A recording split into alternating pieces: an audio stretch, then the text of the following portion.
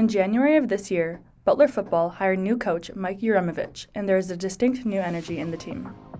I'm just fired up. Being a fifth-year guy, I'm a leader of this team, and I want to be seen as a leader to other guys. It's a blank slate. It's a new start. It's a new opportunity for guys to prove themselves if they haven't, or build on what they have proven. Frankly, I wasn't sure about the opportunity, but once I came on my in-person interview on campus and spent some time with the people in the department, got a chance to see the school, it really fit all the criteria I wanted to be head coach again, and I felt we could win here. Despite poor records in the last few seasons, the team is confident in themselves going forward. Just knowing that we have a chip on our shoulder, knowing that a lot of those games last year could have been stuff that we could have won, and just things that if we had the discipline, we know we could have won those games. So we just know that if we make those necessary changes, this program can change a lot and could have a lot of success. Well, right now we're just trying to get an identity of being disciplined and tough and smart and not beating ourselves and being a well-coached football team. And there's something we said for being on the ground floor and you turn the program around. I think that the new staff has sort of just taken us to a new level of competing against each other, and we're just driven and everybody's locked in because we're all set on a common goal of being the best football team we possibly can.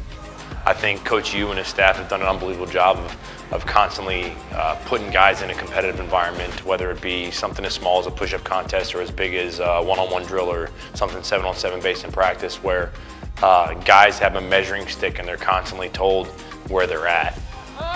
It's been 7 practices now, and we've given everybody on the team equal reps. I told them that that's what we're going to do through the scrimmage, but now we've had 7 practices to evaluate our players, so now from here on out we'll start to pull reps from the guys that aren't ready to play and give them to the guys that are. This offseason, Coach Uremovich has made an emphasis on discipline within this team. I think everybody around the country has typically the same goals and are doing the same things. So what separates your progress from another team is what your strategy is to get the most out of each session that you do. It's about having a great attitude every day, giving great effort every day, and being disciplined. And those 3 things don't require any talent. Those are just things you can control and make decisions on a daily basis if you want to do it. You don't want to be pinned as the kid who is late. You don't want to be pinned as the kid who can't follow directions. So that alone has allowed our guys, or honestly forced our guys to tighten things up a little bit. Every little thing comes back to discipline, whether it's what you're doing on the field, how you conduct yourself off the field. It all stems around discipline. We always say it's not what you do, it's how you do it. So redefining that how early on has hopefully helped us and will continue to help us as we go forward in the season.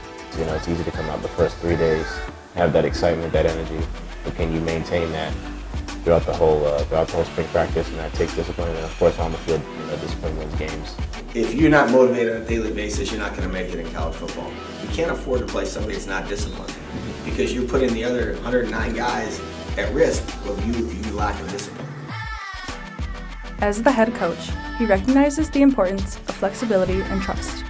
You have to be flexible in the things that you can fix, and you got to take the time to learn how to navigate within the institution.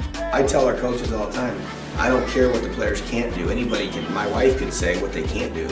Tell me what they can do. What can they do well? And then we have to coach to that. All right, you're turning 2 into the block.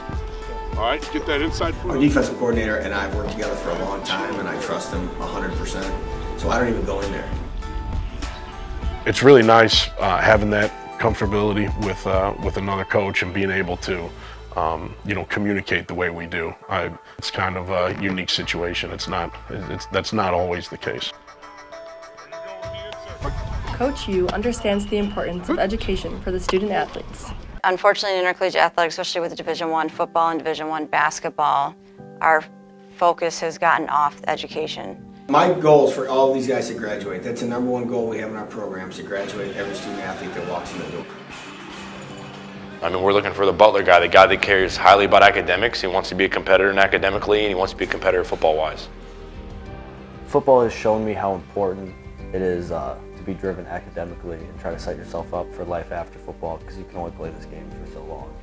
Sometimes we overlook that because we're so involved in the nuances of the name, image, and likeness deals, or the cost of attendance, and comparing and contrasting, where ultimately it's about the student athlete and them getting an education and being able to transition into the real world. And athletics is a great opportunity to be able to do that.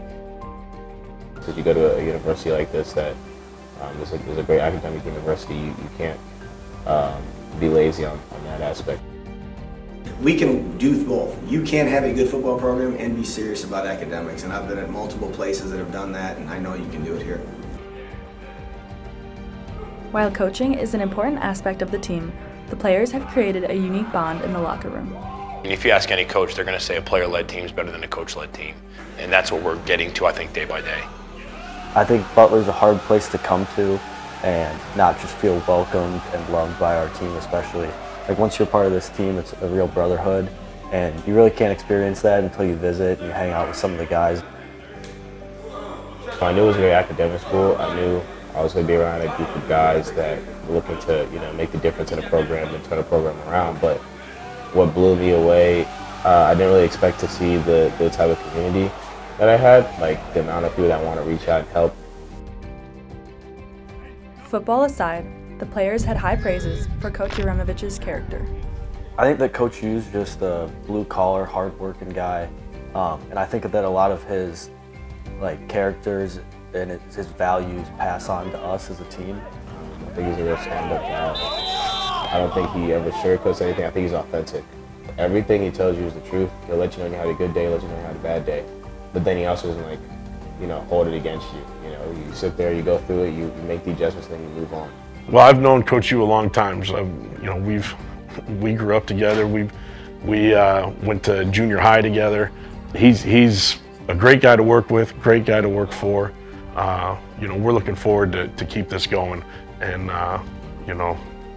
really do something special here at Butler. Coach U's definitely a Butler guy. I think he really has all the core values that Butler looks for. He represents the Butler way, and he's a great leader of this football team.